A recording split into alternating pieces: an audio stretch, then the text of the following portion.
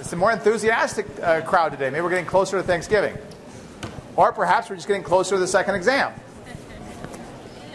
Go figure, right? Okay. We are marching through signaling, and we should get most of the way through that, if not all of the way through that today, and that'll put us pretty much on target where we need to be. Last time I talked about the beta-adrenergic receptor and how it was activated and how its activation started a series of events happening that resulted in the activation of protein kinase A. I kind of left it at protein kinase A, and for now we're going to leave it kind of hanging there.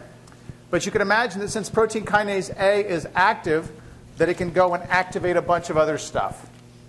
And so a lot of the things we'll be talking about in signaling is I'm only taking you to a certain point. All right? I'm not going to take you through all the way through the pathway because some of these pathways can take 30 or 40 steps, and I don't think you want to memorize all those. A resounding no there. Okay, so suffice it to say that signaling can cause changes in enzymatic action. That's a lot of what protein kinase A does. Signaling can also cause changes in gene expression. Which genes are being turned on to be made, which ones are being turned off to be made, whether they're made or not. And some of the ones I'll be talking about today, in fact, several of the ones I'll be talking about today, ultimately affect gene expression. We're going to see one that affects trafficking in the cell. And that'll be an interesting one. That's the very first one I'll talk about. Okay. Well, I'm not going to say anything more about the beta-adrenergic receptor. I'm going to move on to another signaling system. And in fact, everything I'll be talking about today involves signaling systems. This signaling system involves activation of an enzyme called phospholipase C. Okay? Now, I don't go through the whole range of steps for this. It's rather involved. But suffice it to say that phospholipase C is present normally in cells in an inactive state. It's an enzyme. Signaling through a 7-TM receptor activates a G protein that activates phospholipase C. Okay? So just like we saw before, the activation of an enzyme is made possible by activation of a G protein. Yes, it is a different G protein than we saw before. There are quite a variety of G proteins that are present in cells, and the exact names of them are not critical for our purposes. Okay? So the 7-TM activates a G protein. The G protein activates phospholipase C. Okay? Phospholipase C, as I said, is an enzyme, and it catalyzes this reaction that you see right here. It starts with this membrane compound. This compound is embedded in the membrane. All right? The lipid bilayer has a nonpolar end and a polar end, and this molecule has a nonpolar end and a polar end. So it fits very nicely in the lipid bilayer. This molecule is called PIP2. Okay? PIP2 is a fairly abundant component of the lipid membrane. Okay? PIP2 has a backbone of glycerol. That's what that is there, carbon, carbon, carbon. 2 of the carbons are attached to fatty acids, and 1 of the carbons is attached to this phosphoinositol. Okay? The action of phospholipase C is to clip the phosphoinositol off of the rest of the molecule. So that's what we see down here. So the phosphoinositol has been split off of the rest of the molecule. Now, the rest of the molecule, this tail was embedded in the lipid bilayer. It remains embedded in the lipid bilayer. This phosphoinositol is very polar. It's no longer attached to this molecule in the lipid bilayer. And this IP3, which is a form of phosphoinositol, is soluble in the cytoplasm, and it leaves the membrane. So it moves inwards into the cell. Now, we'll see how this acts in a minute. So, to summarize, phospholipase C cleaves PIP2 to yield IP3, and the remaining molecule is called diacylglycerol, DAG. I'll probably call it just DAG. All right? Now, it turns out that both DAG and IP3 are second messengers. They're both second messengers. We'll see how that happens in the next slide. Okay, so we've had signaling. It's activated a G protein. It's activated a membrane receptor. The receptor has activated a G protein. The G protein has activated phospholipase C. And now we're going to see what happens with this process. This schematically now shows you this signaling pathway that I've started describing to you. Okay? Phospholipase C has become active. Phospholipase C recognizes PIP2 in the membrane, and it clips PIP2. All right? It clips the IP3 off of PIP2. IP3 leaves the membrane, and it goes to the endoplasmic reticulum, or a specialized form of it known as the sarcoplasmic reticulum. Either are equivalent for what I'm going to be saying here. Okay? So IP3 leaves after it's been clipped and travels to a receptor on the endoplasmic reticulum. The effect of the binding of IP3 to this receptor is to open the receptor, and the opening of the receptor allows the calcium ions that are stored in the endoplasmic reticulum or sarcoplasmic reticulum to leak out. That causes an increase in calcium in the cytoplasm, and that increase in calcium in the cytoplasm can bind to protein kinase C. It's a different protein kinase than before. Now, protein kinase C can bind to two things. One is it can bind to calcium, so you've seen the calcium now. Interestingly, the second thing it binds to is DAG. So in a sense, calcium is almost like what I would call a third messenger. Your book categorizes it as a second messenger, and that's fine for our purposes, but it's acting as a third in the sequence, essentially. Now, calcium and DAG together activate protein kinase C. All right? So protein kinase C is an enzyme, and this enzyme can phosphorylate other proteins, and in phosphorylating the other proteins, it brings about the effects. That may affect gene expression, that may affect enzymatic activity, it may affect a variety of things, but suffice it to say that the response is this. Now, how does this fit into a bigger scheme? Well, we have to understand a little bit about muscles. This process actually occurs in smooth muscles, like in your veins. Okay?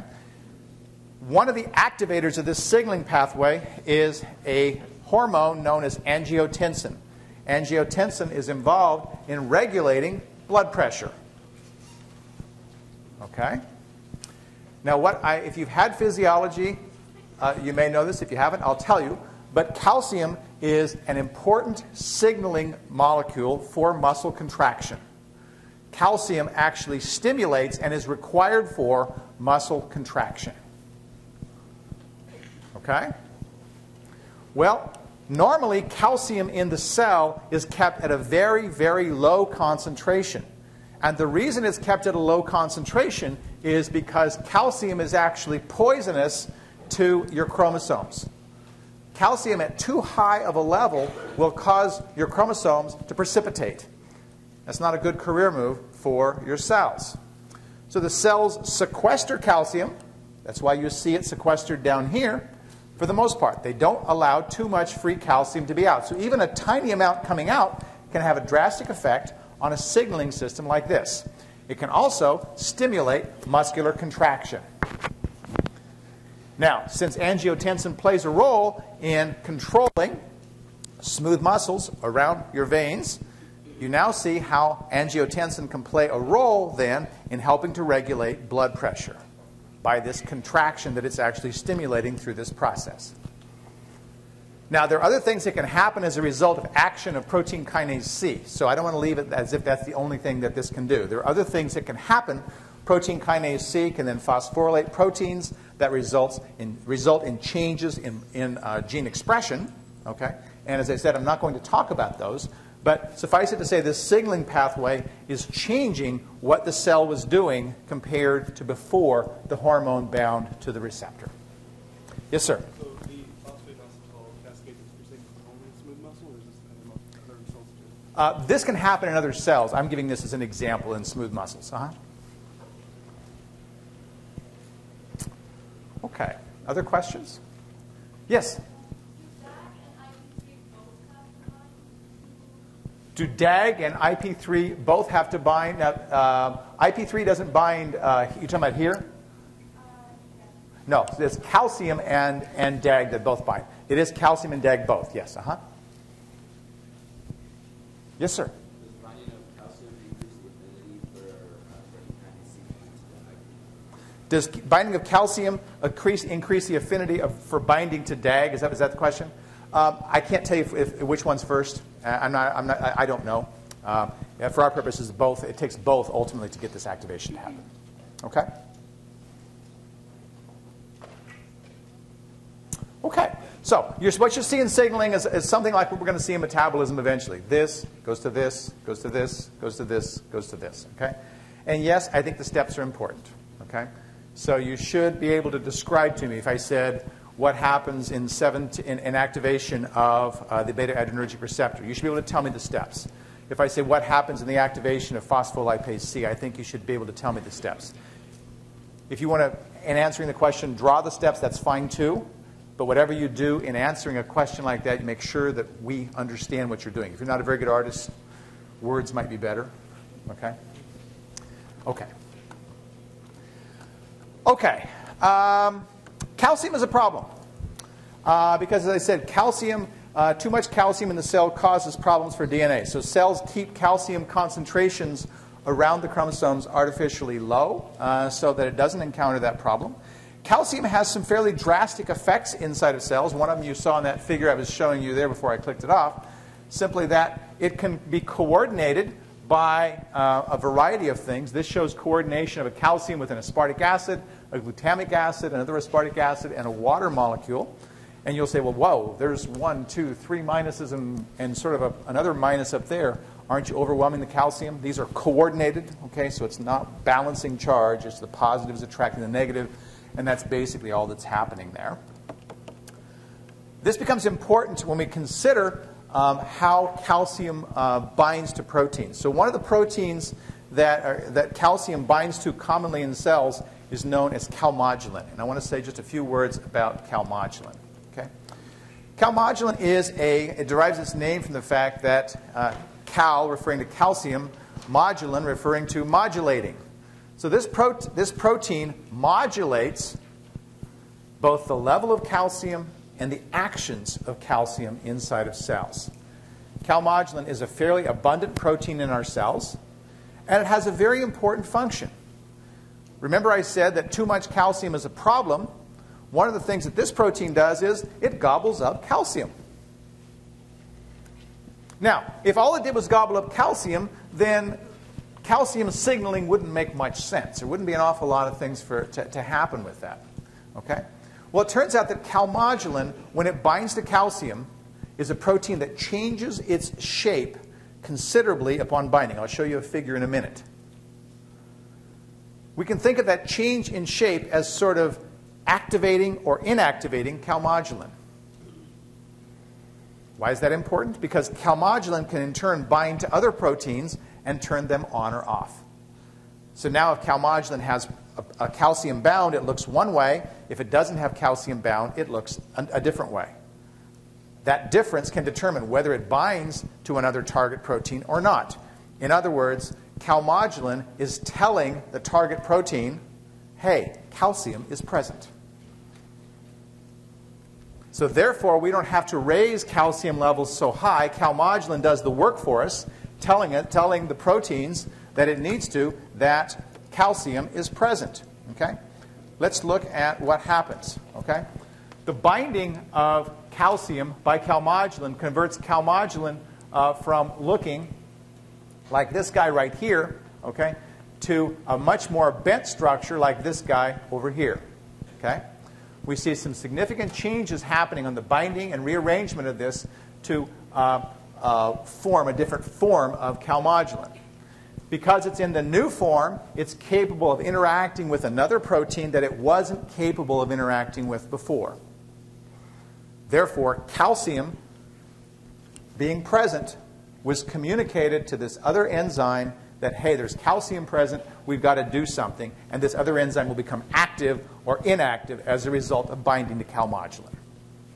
Now, we'll see other examples later, at least one other example later, of calmodulin doing a very similar thing to another important enzyme in metabolism.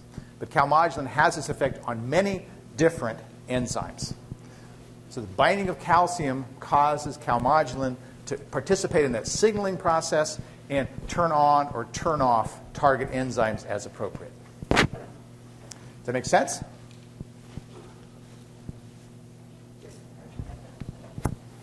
Stunned silence, I guess. Okay. All right. Yeah. Cool. Does it require all 4 calciums for that to happen? That's correct. It does. So there's 4 calciums that are involved in that process.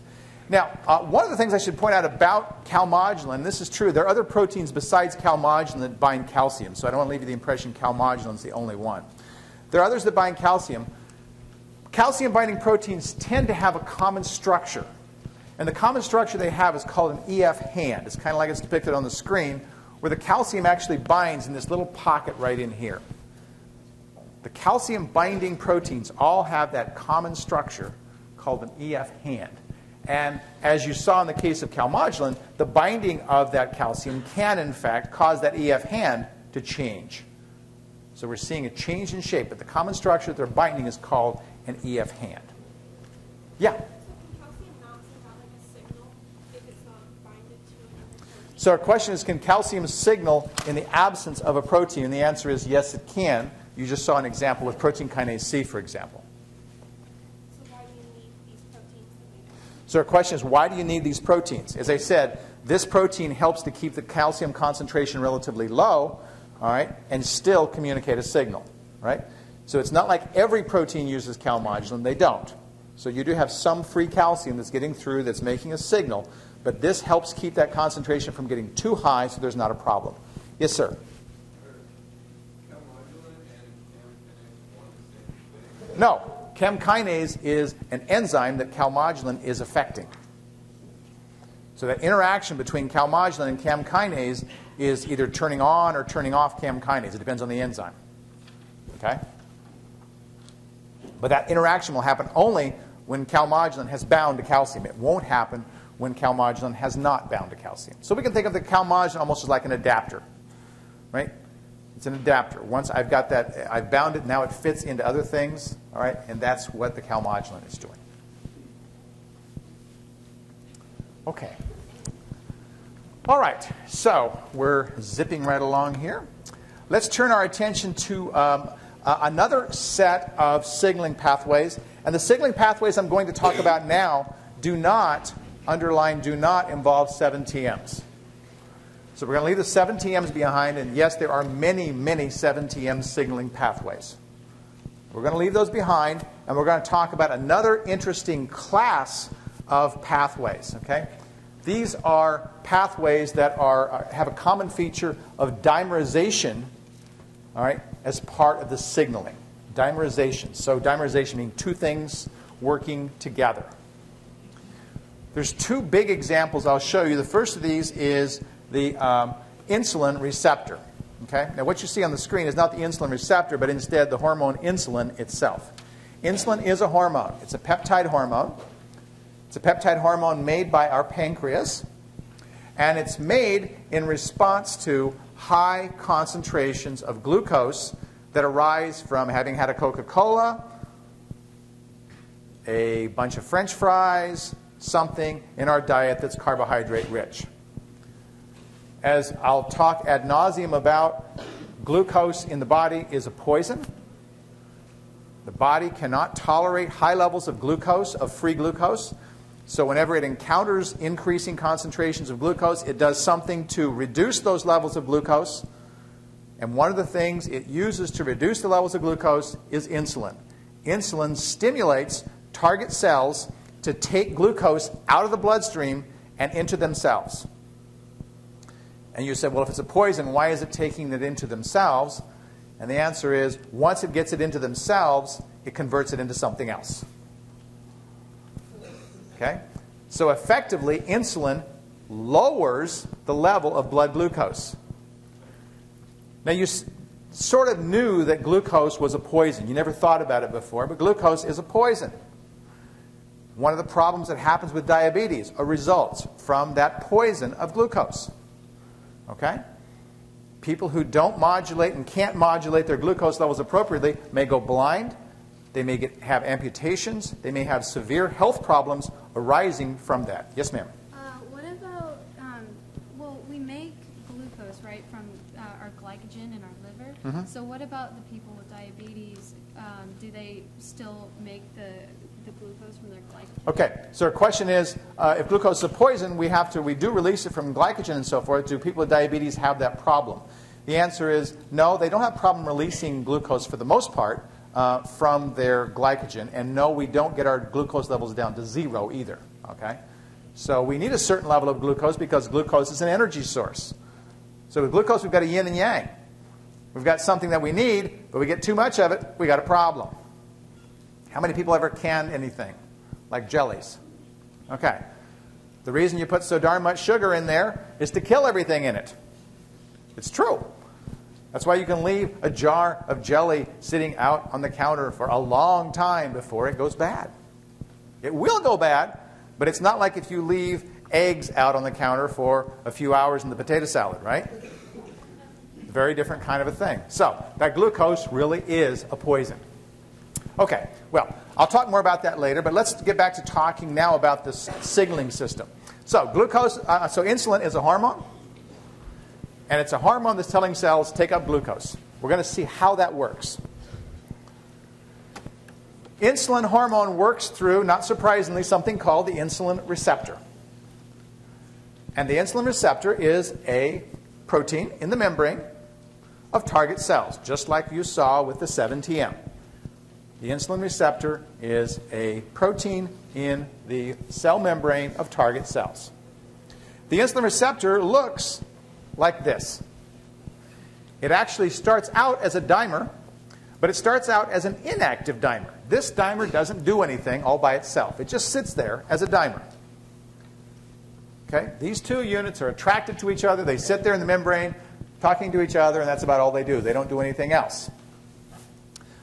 One half of the dimer is on the left, one half of the dimer is on the right. You'll see each half of the dimer has an alpha subunit that's on the outside of the cell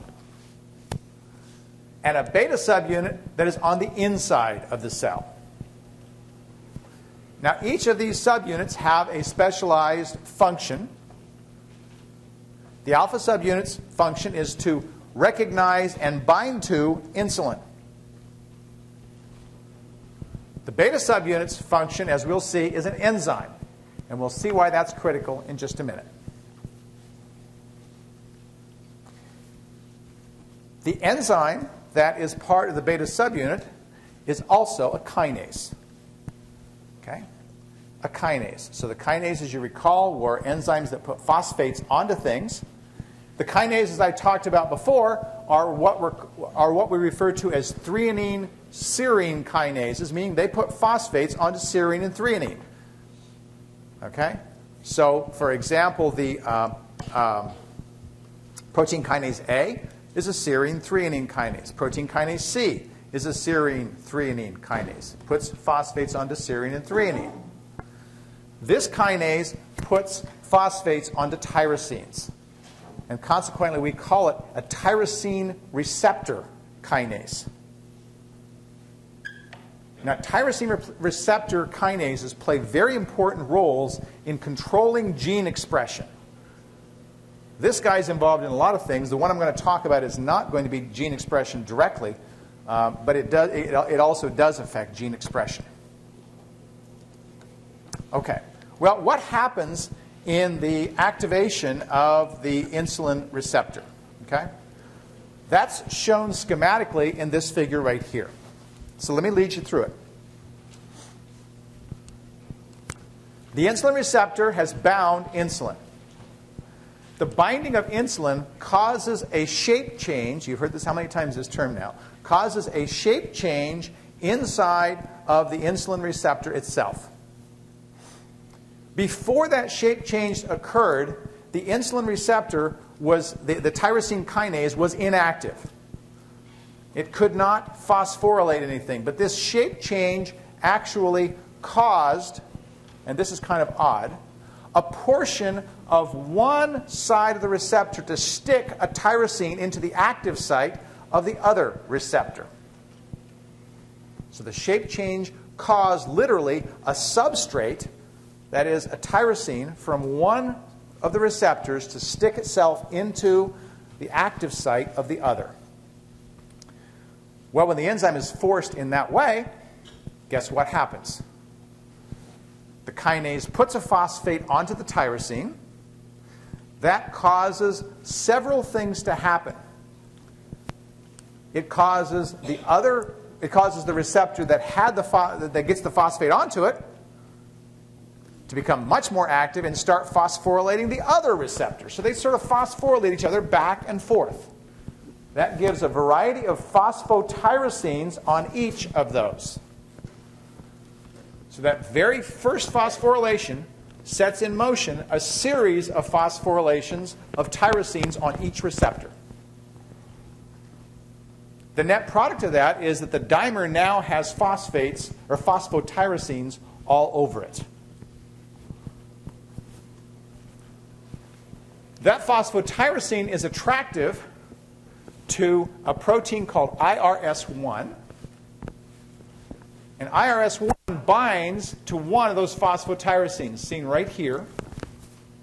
It also binds to PIP up here in the membrane. So this guy ends up being, this IRS1 ends up being fairly membrane bound, just like the receptor itself. It's anchored there at the membrane. Well, with this IRS1 sitting right next to this tyrosine kinase, guess what the tyrosine kinase does to it? It phosphorylates it. So these guys, these phosphotyrosines, arise from phosphorylation by the receptor. Yeah, it's kind of involved.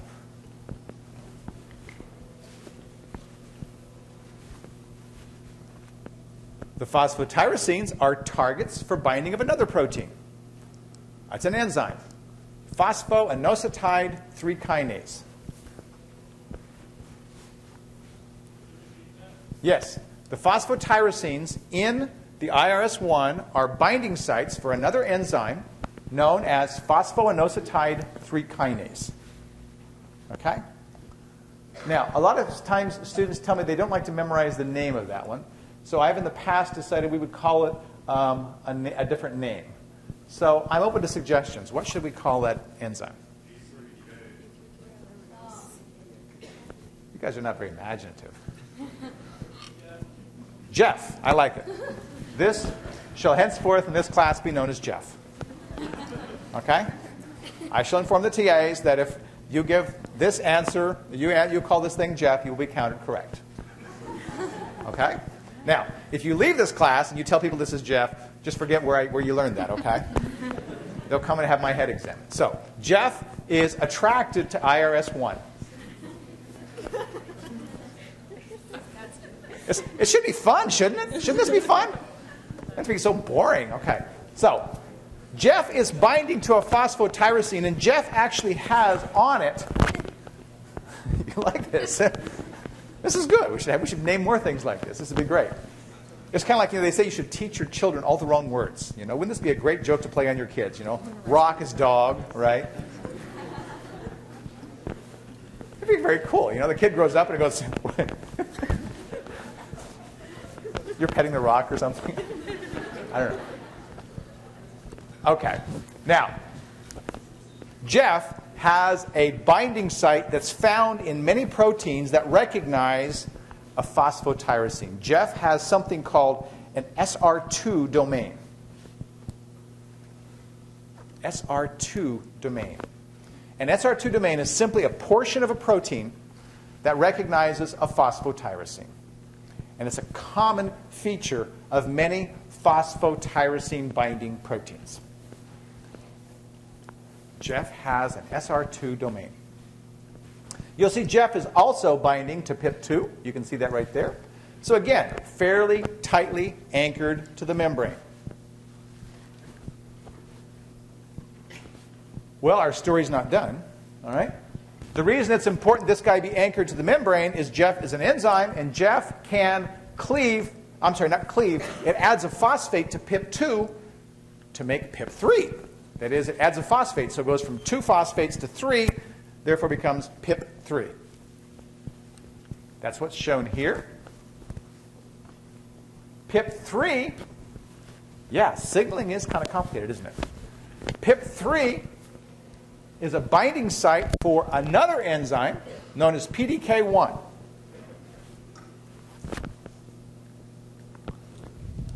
PDK1 is a kinase, and it can phosphorylate AKT. Wow. Am I going to have to know all this? Yes, you're going to need to know this, unfortunately. All right? I'm going to give you the big picture in a minute. We're getting to the climax here. Now, activated AKT goes out and phosphorylates a bunch of things. One of the things it phosphorylates affects trafficking in the cell. Trafficking, you remember, controls the movement of proteins across the cell. And one of the proteins it affects is called GLUT4, G-L-U-T. GLUT stands for glucose transporter. So what's happening is the activation of this pathway is causing GLUT4 to move from the cytoplasm to the membrane. That's the big picture. GLUT4, being a glucose transport protein, when it goes to the membrane, guess what it does? It facilitates the transport of glucose in. This is how insulin is stimulating cells to take up sugar. It's a multi-step pathway. Don't lose the forest for the trees. The forest is that insulin is stimulating the movement of GLUT4 to the cell membrane to bring in glucose. That reduces the blood concentration of glucose and keeps you from poisoning yourself. Make sense? Yes? What's the interaction between the activated AKT and GLUT4? The interaction is, it's more complicated than what I said. So there are several things that get phosphorylated that result in a change in trafficking. And that's, I just want to leave it at that. Okay? But suffice it to say that that change in trafficking results in a change in destination. GLUT4 is moved from the cytoplasm up to the membrane. Yes, sir? Can we back up what happens again after PIP3 PDK1? Okay, so when PIP3 binds to, when PDK1 binds to PIP3, okay, then it becomes activated, which now causes AKT to gain a phosphate because PDK1 is a kinase. So activate. It phosphorylates AKT, that's right. Okay. Clear as mud? Everybody see the forest? We haven't done a joke in a while. Would you guys like a joke? Okay. All right. So this is my favorite genie joke, okay? So there's this guy, he's walking along. He just got out of BB450, okay? He's walking right out front here. This happened last term, so I know about this, okay? He's walking out in front of here, and he looks down, and there's this beautiful bottle there. And he picks it up, and of course, once he picks it up, this genie pops out of the bottle, okay? And, you know, oh, master, you may have, 3 wishes. And so he says, oh, well, this is wonderful. He says, I'm a poor college student, so I want to have a lot of money, okay? And so the genie goes, poof, and the certificate appears in his hands, and it says he has $1 billion in a Swiss bank account. That's not the punchline. But hold that, and we'll get there. That's the best response I've ever had for this joke. Got the gift certificate. Got the certificate, right? $1 billion in a Swiss bank account. This is awesome, right? He says, well, okay, so I've got that. He says, I want to be a very powerful man. Poof! The certificate appears in his hands and says he is the CEO of Apple Computer and Microsoft. Man, I control the world with this thing. This is really where all the power is now. So he's got 2 wishes down, and he sits there and scratches. Well, let's see, I've got money, I've got power. Okay, I want every woman on earth to love me. Poof, he turns into a box of chocolates. You thought it was dirty, didn't you?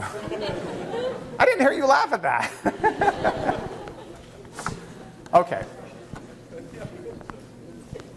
Have you guys heard that joke before? No? Okay. Okay. All right. Not to be sexist here. All right. And I'm looking at my figure, and I realize I just gave you the wrong name. I said an SR2. It actually is a protein called SR, but it's actually called the SH2 domain. I apologize. The protein it's named for is called SRC, SRC. So where I said SR2, it should be SH2. SH stands for SRC homology protein 2. My mind wasn't working. All right, so SH2 domains are common structural features of proteins that recognize phosphotyrosines. Very important structural features of proteins that recognize phosphotyrosines. Okay, let's see, what do I want to say there? Nothing there. That was Jeff, by the way, in case you're wondering what Jeff was doing. Now, this in words tells you what I showed you in the figure. So for those of you who perhaps aren't good artists, that's a pretty good description of what was happening right there. Okay, well, I'm going to finish this afternoon talking about another signaling pathway that involves dimerization. In this case, the dimer actually forms, and this pathway is very important for stimulating cells to divide. As you might imagine, this pathway is important consideration in processes involving cancer. It's not only involved, Gesundheit, it's not only involved in cancer, but it's also involved in just normal cellular division. Cells use hormones as a way of signaling to each other, hey, it's time to divide. So during growth and development, okay, stimulating cells to divide is obviously very important to do because you are growing. Well, this system I'm going to describe to you is stimulated by a hormone known as the epidermal growth factor. The epidermal growth factor, or EGF. It's also a peptide hormone. Gesundheit. This is a big day for sneezing, isn't it? And not surprisingly, the epidermal growth factor binds to a receptor that looks like, okay, the anticipation I know is there. All right, binds to a receptor that looks like this. Okay, the receptor is the yellow guy. Now, this is different than the way that the insulin receptor works. So I need to describe this to you briefly. The epidermal growth factor receptor does not normally exist as a dimer. When I drew that insulin receptor for you, you saw it dimerized without insulin being there. The EGF receptor does not do that. It's normally present as a monomer. Only when it is bound to EGF does it dimerize. Okay? The insulin receptor starts out as a dimer. It changes shape on binding insulin, but it's already a dimer by that point. EGF starts out as a monomer, and only after binding to EGF does it dimerize. Gesundheit again. Okay? Now, EGF receptor, like the insulin receptor, is also a tyrosine protein kinase. Okay? It's also a tyrosine receptor protein kinase. That means that it starts out with an inactive tyrosine kinase. The dimerization does something very similar. It forces together a tyrosine into an active site that wasn't there before. That causes a phosphate to get put onto one of these guys, and they then turn around and phosphorylate the heck out of each other, stimulating both of them to be active. This results in the addition of several phosphotyrosines to each of the monomeric units of the dimer. And like we saw on the insulin receptor, there are proteins that recognize those phosphotyrosines that do, in fact, have SH2 domains. One of the first of which is GERB2.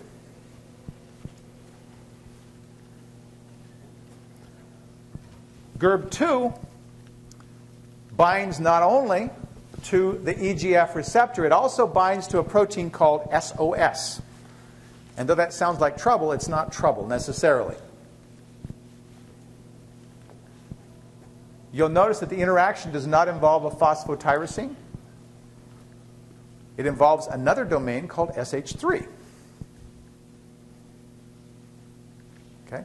So the interaction between these two guys, that's an SH3 domain that's on the GERB2. So GERB2 has both an SH2 over here on the left and SH3s on the right. SH3s are binding something besides phosphotyrosine. They're not binding phosphotyrosine. They're actually binding prolines. This binding of SOS brings into play another protein called RAS. Now, RAS binds to SOS, and this binding of all of this causes SOS to change so that, guess what? It replaces the GDP in RAS with GTP. Where have you heard that before?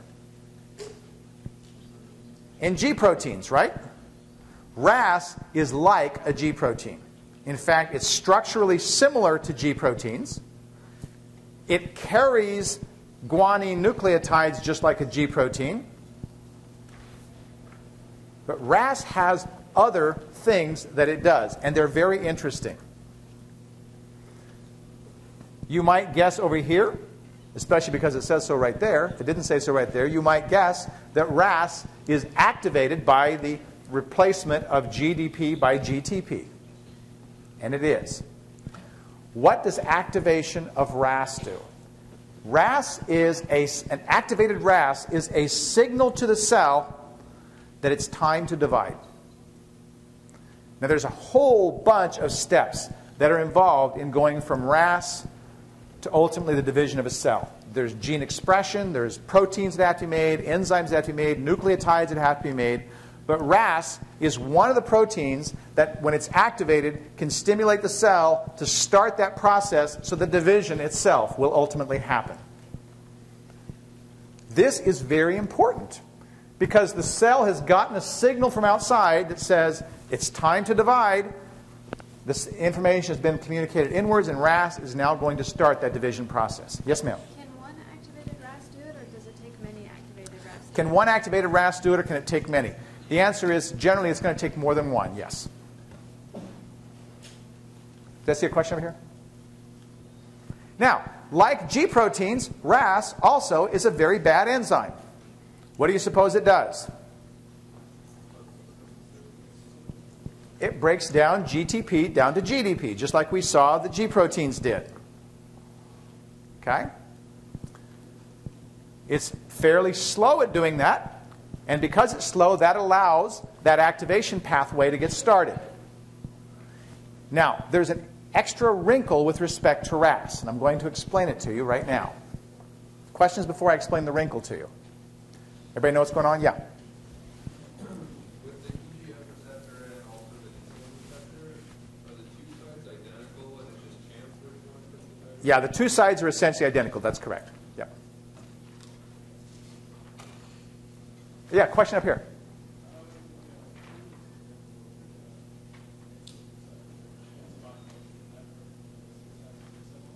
Does this have anchored things in a membrane? Is that the question? Yeah, this isn't absolutely tied to the membrane, but because the receptor itself is, this all will occur at the membrane. Yes. Okay. It turns out RAS itself is rather membrane bound. It has a fatty acid that's linked to it, but that gets a little bit more complicated than I want to get into here. Okay. Now, what's the wrinkle? Well, the wrinkle is in the enzymatic nature of RAS. All right?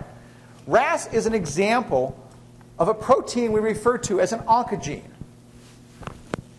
An oncogene you've probably heard of. An oncogene you probably heard is a protein that causes cancer. Probably the simple way it was explained to you. All right? Now, I'll say more about that next time, but suffice it to say that RAS is itself implicated in cancer. Not when it's RAS, but rather when it's been mutated.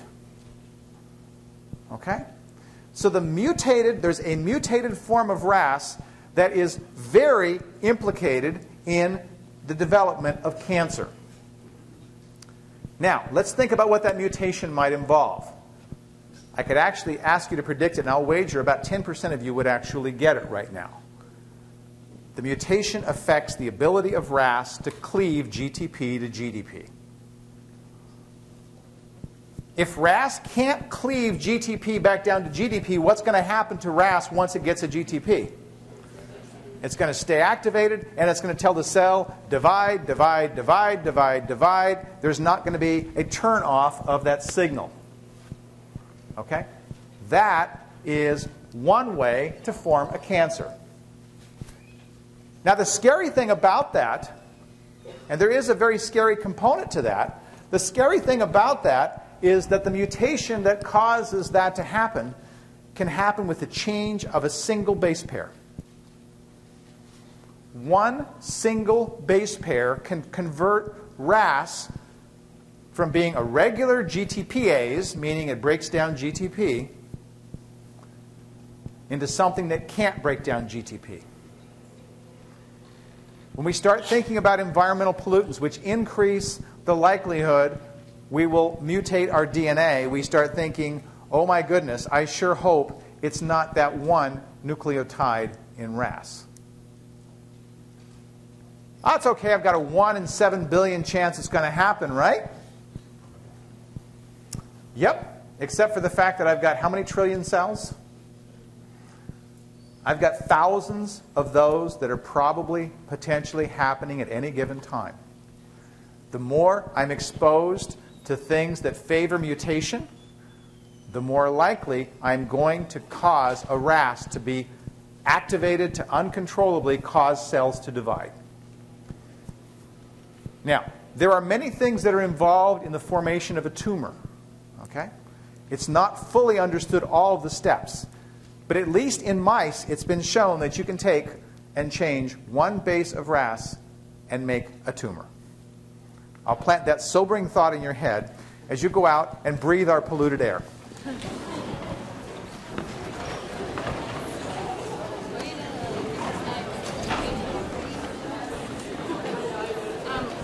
What kind of things would we need to be exposed to that cause RAS? Anything that favors mutation. So when you hear about mutagens, tanning booths, smoking, polluted water, So polluted like air. processed foods and stuff like that. I'm sorry? Processed foods and Yeah, I don't know that processed foods are necessarily mutagens, but they may well contain mutagens, so it would be a concern. Hey, Andy. It worked beautifully today, by the way. Again, I'm finding if I leave that volume turned down, it really works nicely. So.